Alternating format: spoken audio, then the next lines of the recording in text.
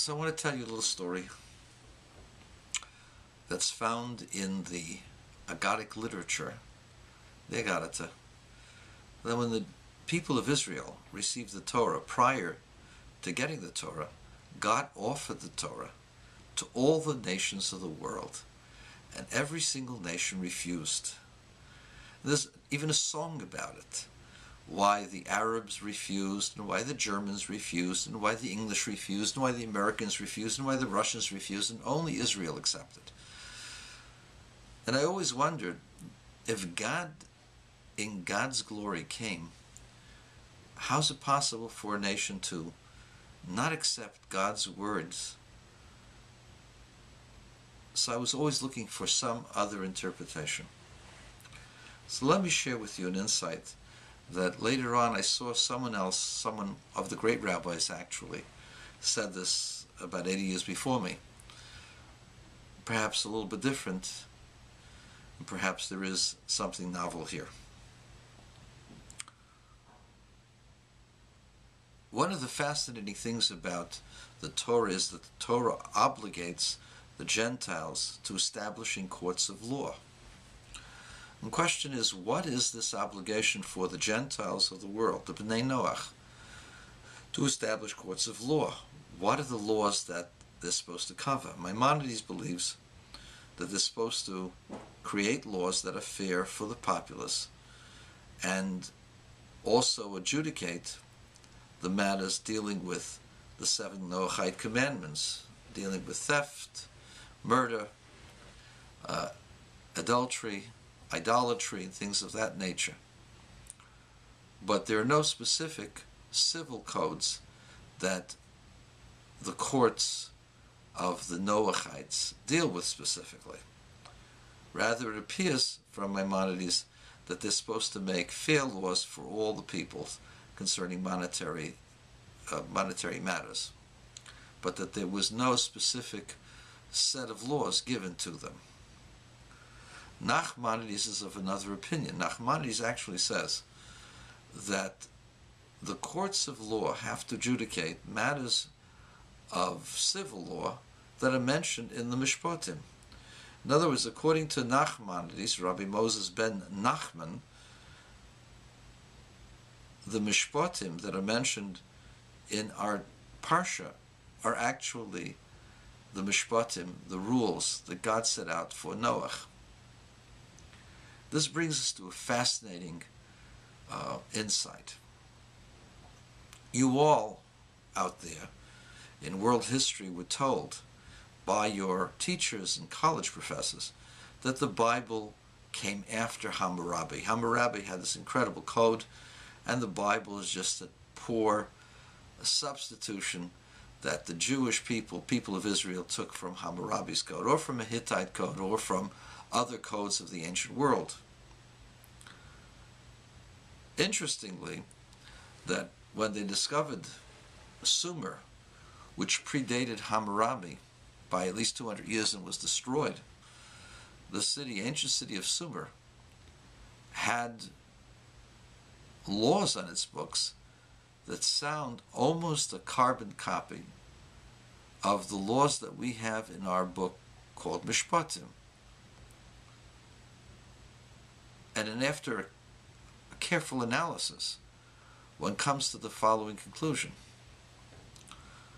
The original book of law that was given to the ancient world was the one that the Sumerians had, as well as the Semites, and which reached the children of Israel.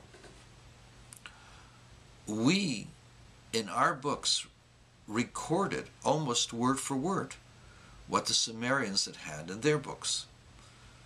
However, we were separated from the Sumerians by 2 factors. Geography, we were about 400 or 500 miles away from them. And 2, our books are about 400 to 500 years younger than the Sumerians. Which leads to the following conclusion. We had the tradition passed down from Noah, father to son, and we collected that tradition in the section called Mishpatim. That same tradition was found by the Sumerians. They had the same tradition. And in fact, this was the tradition of all of the ancient world. What happened was that for a lot of people, these laws were inconvenient. The law against raping a woman. Well, if you were very powerful and liked women and you had your way with them, the law was very, very excessive. You'd have to marry the girl. And that was inconvenient. And so after a while, the laws of the Mishpatim were changed for convenience sake. The Sumers, they were destroyed. They had no heirs. The only ones that kept the original code was the people of Israel, the children of Israel. They were the only nation that kept the Mishpatim, the rules handed down to Noah that God had given. They didn't alter them for convenience.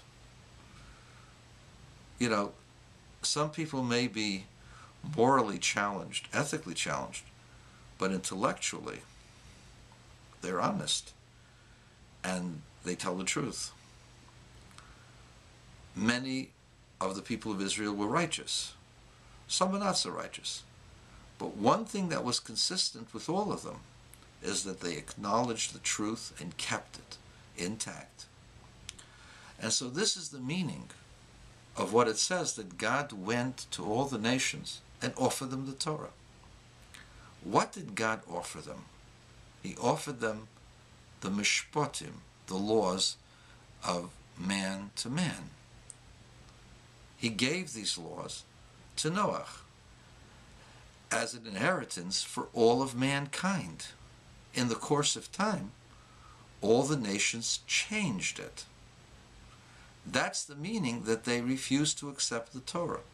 They refused to accept a standard that was immutable, unchanging, a standard that was not reflective of the whims of the people, but rather was universal, a universal standard.